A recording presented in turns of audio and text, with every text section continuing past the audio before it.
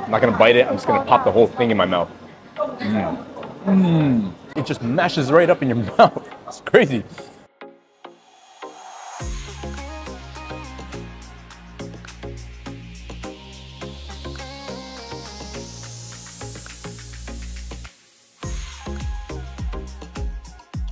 Tastes as tasty as it looks. Got tables situated outside, mimicking a feel of Bangkok, Thailand.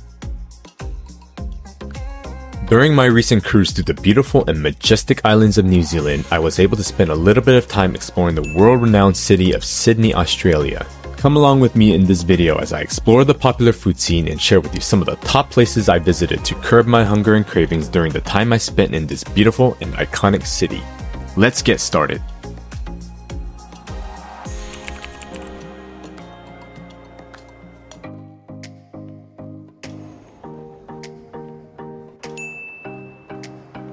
Alright, good afternoon everybody. So today in Sydney, Australia, I'm actually craving some good sashimi and fresh fish. So no better place to get it than at the Sydney Fish Market from what I've been told. Anywhere in the world that has a fish market that's open to the public generally offers some of the highest quality sashimis and other types of seafood delicacies. So today I'm actually on my way to Sydney Fish Market. I've never been here before, but one of the first things I've noticed as I make my way into the actual core part of the fish market is there's neighboring seafood restaurants right outside. So if you don't want to go into the heart of the fish market itself, it appears you can actually dine at some local restaurants nearby that are probably serving the same quality stuff. But I'm in here for the fish market itself, the whole experience.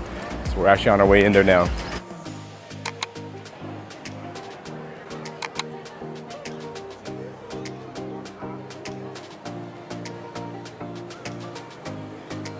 So there's a fresh raw seafood section for you to pick out by the kilogram. But in this particular food stall, if you will, or market part of the broader market, it's called Peter's Sydney Fish Market, but they actually have a standing sushi bar. There's a takoyaki station here for you to order, get a little bit of taste of Japan. And there's a gentleman here who's shucking live oysters as well. So if you're here for oysters, there's a huge selection. One over here called Nicholas's Seafood Traders. And so if you're not a fan of raw, they obviously have different food vendors here that serve seafood that's already cooked up for you.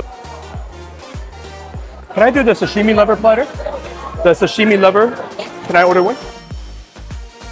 I found what's interesting though is, I believe this is just the culture in Australia, is any condiments that you want, including soy sauce and wasabi, they charge extra for it. They actually charged me $1.50 Australian dollars for a pre-mixture of soy sauce and wasabi, which is nice, and I'm doing it myself. So right now I'm on the hunt for some good oysters, and I actually want a little bit thicker pieces of scallops because the scallops that came on that seafood lover platter were very, very thin. So I want something a little bit more meaty and hearty. And so this time I'm standing in front of the Peter's Fish Market at the oyster bar stall right outside, and they sell plenty of fresh oysters here. Most of them are set up in a dozen that costs about 30 Aussie dollars for the dozen, but you can actually buy a half dozen as well. We're not craving that many oysters. I'm just gonna go with 6. I'm gonna go with these oyster urchins, which are a combination of raw oyster with uni. And they top a bunch of other stuff like caviar and salmon roe on top of it. Interesting. Thank you so much, all right.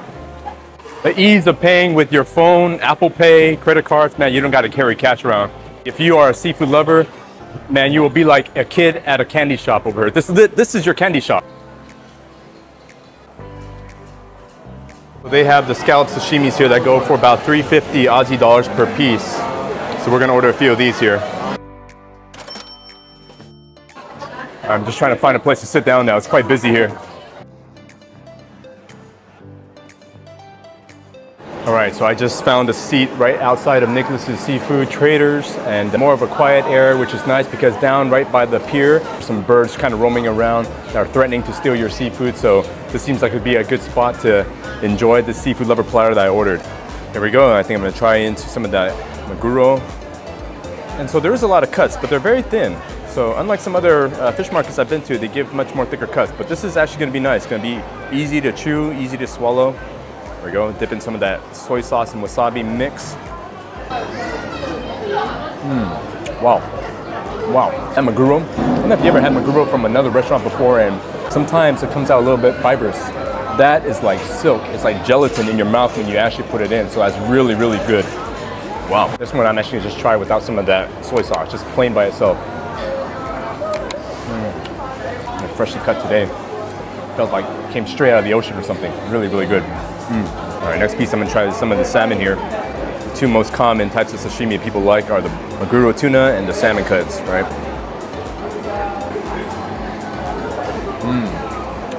Wow. Everything's so silky.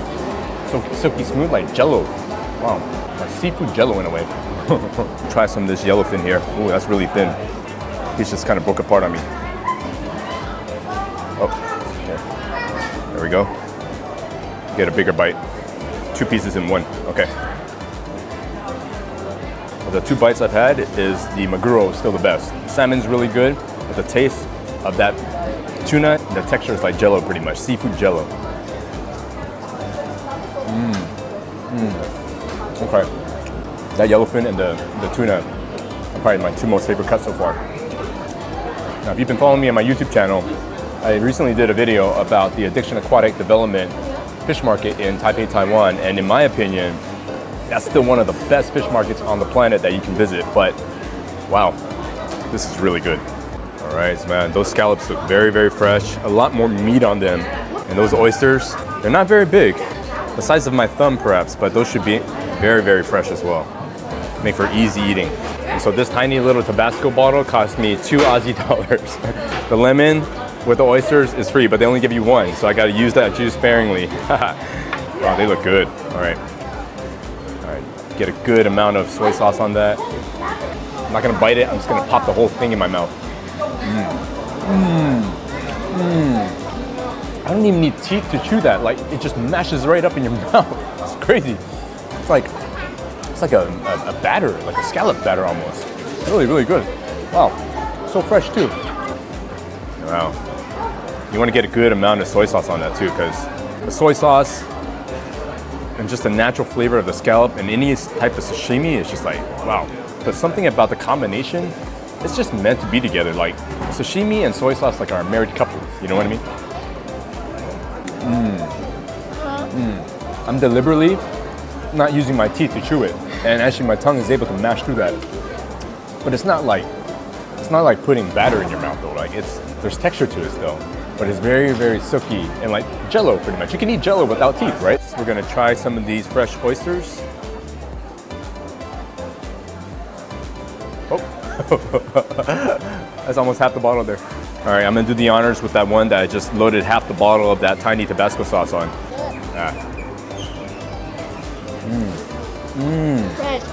Wow, just like the scallop, dissolves in your mouth. Wow. And creamy. Yeah, see, it's like perfectly shucked, just kind of sliding in and out. Wow, so fresh. Oh yeah, there goes Chicky. Yep. So when you get to the level of eating seafood like us, or you appreciate seafood like us, you don't say so good, right? You say so sweet.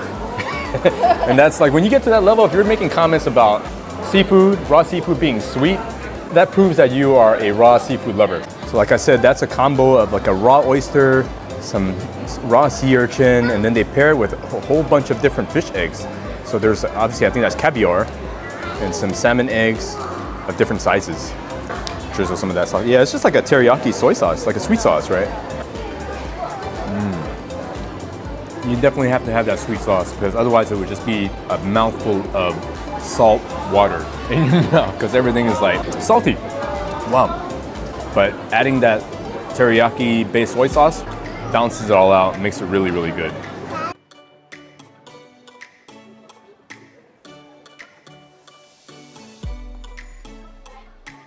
So we are now leaving the Sydney Fish Market. I would say if you're in Sydney and you're looking for some really good sashimi, raw seafood, don't go to a restaurant, come here. You know, the whole experience is just amazing. That is some of the cleanest seafood I've had in my life. Probably some of the cleanest food you'll find in all of Australia. If you're in Sydney, this is like the place to go. So definitely come check it out. If you live here, if you've never been here before, come check it out. If you're a tourist and you love seafood, come check it out.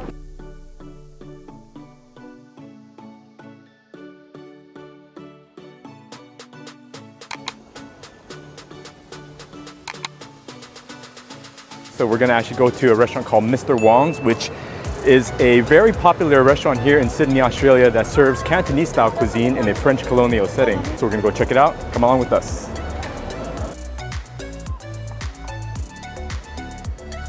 And right now we're actually walking through a pretty secluded back alley with some really old-looking buildings. So I believe the restaurant is tucked in one of these buildings that we're walking through here.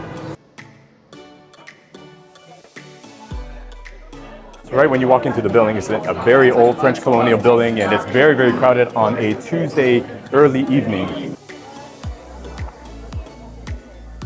When you first sit down, the menu is obviously pretty complicated. You can order a la carte items, or you can go with a banquet menu set, and there are various banquet menu sets depending on what item you want to try. We're going to keep it pretty simple, just one due to budget and simplicity.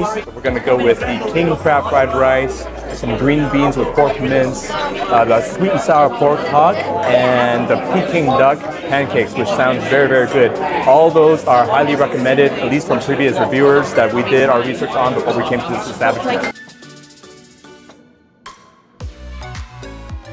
All right, so the first platter they brought to us was a half order of the Peking duck pancakes. You got your duck, the half duck here, and then the rice papers that they serve it in.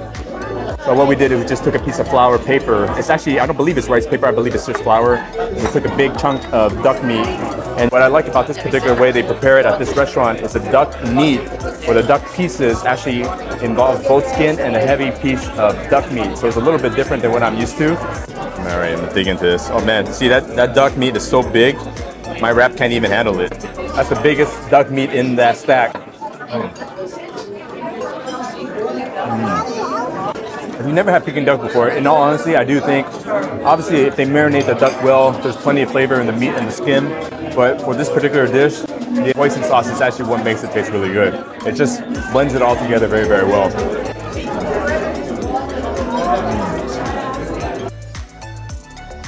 That's a nice big chunk.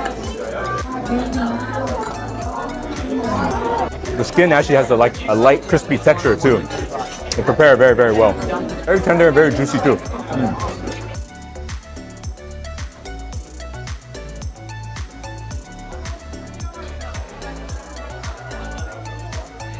So they just brought us our next two items, and the first of the two items was the king crab fried rice.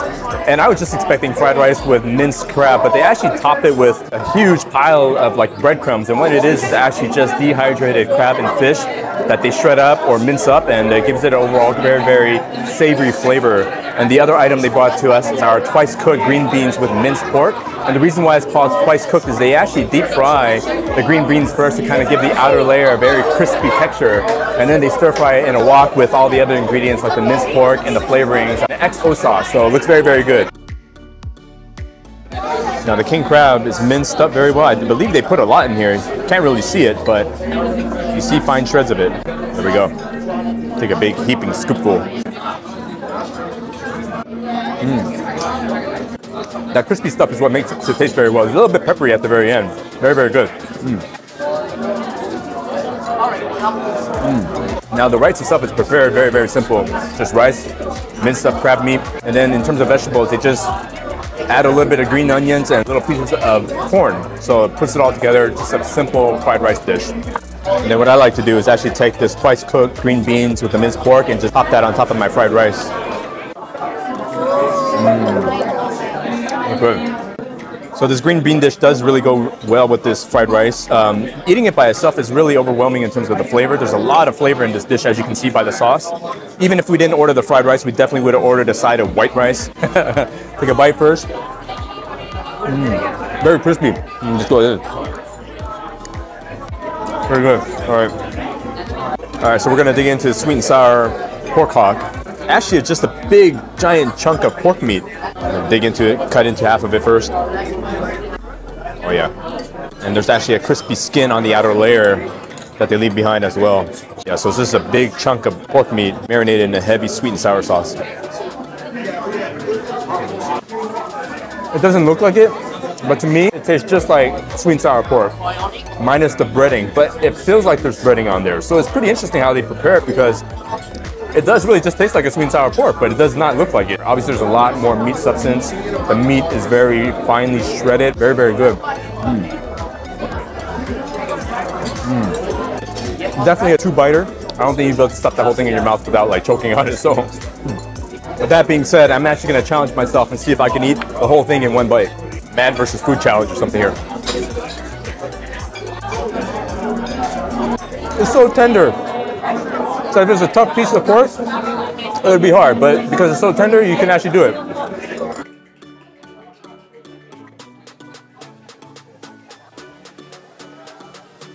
Okay guys, so we just finished up our meal at Mr. Wong. That was a lot of food. The total cost for the 4 dishes was 226 Australian dollars. Food was very, very good. I would say that out of the 4 dishes that I enjoyed the most was the king crab fried rice paired with that twice cooked green beans with the minced pork. Those 2 dishes paired very, very well together. The Peking duck, I've had a lot of Peking duck in my life. What's different about that one is they give you big chunks of meat in the Peking duck. Unlike other places you have in the United States, it's just typically the skin. So this place is legendary from my understanding, and there's obviously a lot of patrons. There's a lot of business folks that are eating here. A lot of folks here are probably on holiday that are looking to enjoy some fine dining. This is a place you definitely want to try out in Sydney, Australia. Again, it's not very cheap at all. So if you have the means and you're looking for that kind of fine dining experience, come check it out.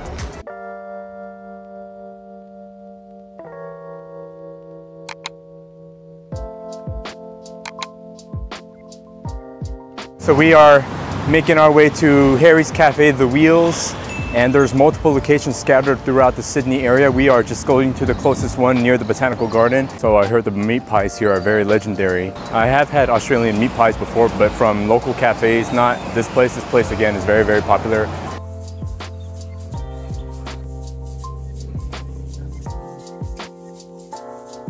Thank you. Yeah, we actually ordered 2 separate items just to try it out. We're pretty hungry. Obviously walking through the Botanical Garden, you burn a lot of energy, right? So what we ordered was the beef meat pie. On top of it, they add a coating of mashed potatoes and some pea mix or pea mash that they drizzle with a whole bunch of a beef flavored gravy of some sort. So it looks very, very heavy. It's a good thing we're gonna share. But then on top of that, I actually ordered the Cafe de Wheels hot dog. And so that one looks a little bit intense in terms of the size and portion. We're probably not gonna be able to eat it all, but again, we're just gonna hear the sample and share that experience with you guys. So, Cafe de Wheels. I'm gonna just, maybe just eat some of this first. Yeah. Very, very good mashed potato. You can taste that pea mix or pea mash as well. Kind of gives a very nice blend. That gravy is very, very tasty. See all that meat smothered with all that sauce, not only on the outside, but also on the inside. Very, very savory. A lot of salty flavor inside. You can get some of the bread or the pie crust itself. I think you just gotta dig right into it. It's gonna get a little bit messy, but it's all good. Yep. That crust is very, very fresh. Not chewy in any way. Very, very tender.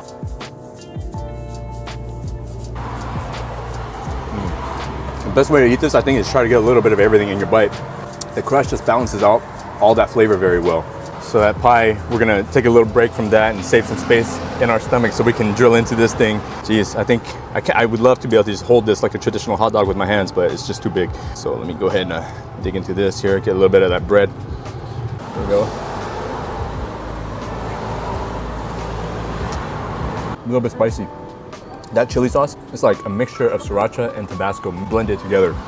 But it's very, very good because there's a lot of bread to kind of like soak in all that flavor so you're not just putting all that sauce into your mouth. Oh yeah, and then they have some grilled onions. Personally, I like the meat pie better, but both are very, very good, very, very tasty. It tastes as tasty as it looks. It's like I'm having lunch with the KFC Colonel back in time.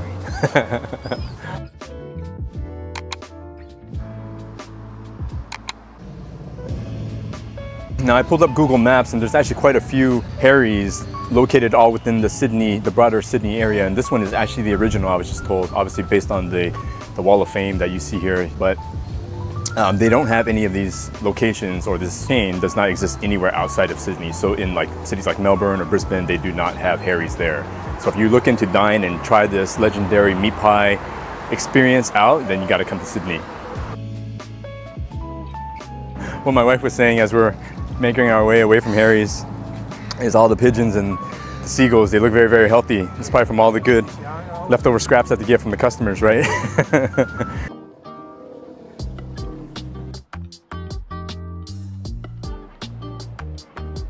All right, so we are back in Sydney, Australia, and we're craving Thai food, and there's a place in Thai town next to Chinatown called Prik Thai. It's got great reviews, so we're gonna try it out.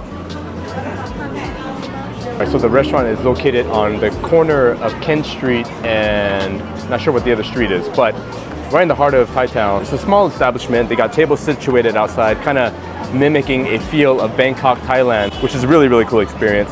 Weather's not quite as hot as it is in Bangkok. And so the first dish that actually came out is called the yen tofu. It's a pink broth. It's actually quite tart and tangy, but also savory. And you can actually order with different types of meat. Ours comes with plenty of shrimp, and then also some fish cake and tofu. And they also brought out the crispy pork here. This crispy pork belly, and it comes with different types of sauces. Here's a sweet and sour tamarind type sauce. And the other soy sauce here is just a dark soy sauce. Personally, I prefer the tart, spicy chili sauce. But matter of preference, right? So it looks very, very fresh. Wow, okay. Big chunks of pork belly as well. Dip a little bit of that sauce. Wow. Very, very tender. That sauce is very, very flavorful. You can't dip too much of it. Wow. The outer layer, super crispy. But it's not like you can't bite through it. Perfect. Like you bite into the outer layer, skin is like crunchy. And then when you get into the meat and the fat, it's like mushy. So it's kind of an interesting combination. Okay, and so I ordered the traditional boat noodles, a very big size, much bigger than what you typically get in Thailand. And you have a couple of options in terms of meat. So the first option is going to be beef or pork. We went with the pork just because that's my preference. And if what you didn't know is boat noodle actually dates back to ages in Thailand where this type of dish was only served from the boats of the river canals. So you have workers selling up to different food vendors, and the food vendors would actually prepare small bowls of boat noodle for the customers. Then over time, the dish became so popular, it actually transitioned into restaurant establishments out in the streets of Bangkok and various parts of Thailand, scattered throughout Thailand cities. Let's dig right in. Oh yeah, here we go. Very good. What's unique about the broth is they actually cook it with pork blood. So that's what gives that broth that really rich, thick and creamy texture, and the look of it itself is really dark and heavy, right? It's not like a traditional soup broth. Ah, that's good.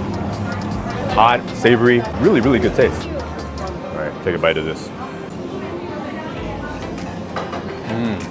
Wow, that's braised for a long time because it's really, really tender. Hey, look at this giant chunk of pork, all the tendon, and they braise it for hours in order to get it this tender, unless you use some type of pressure cooker in the back, but wow.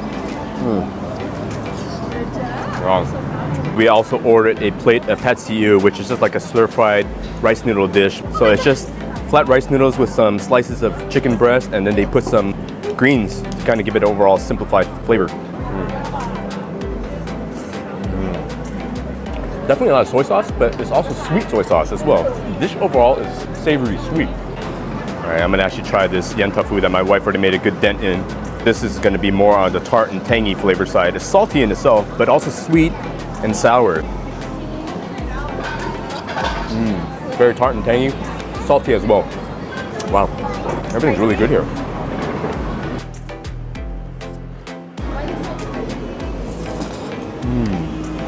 Wow, that broth is what makes it really good. And so one of the nice things they gave to us as complimentary for coming here is this coconut ice cream that's topped with a whole bunch of other toppings. I think that's freeze-dried mangoes and some peanuts and some coconut jelly.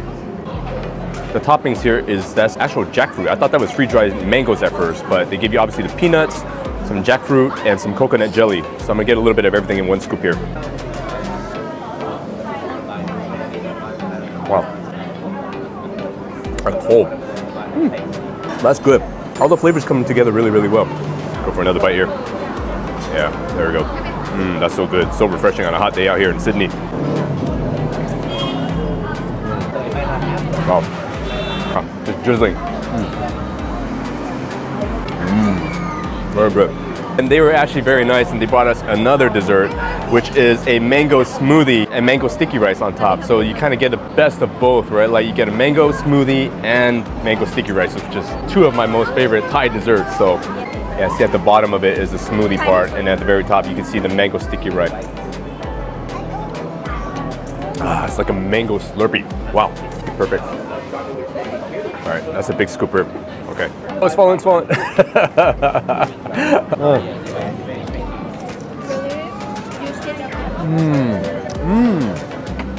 So the mango is a little bit on the sour side, but because they put so much of that coconut milk and the sticky rice, the sweet in itself is a good combination.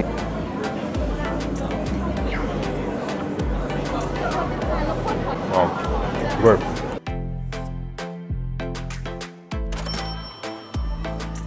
So upstairs is where they have the dessert bar, and obviously the mango smoothie with the mango sticky rice and that amazing coconut ice cream with the sticky rice at the bottom is prepared up here, but it's all one shop. So if you guys are visiting Sydney, Australia and you want some really good Thai food, come to Prik Thai, all right? Thank you so much.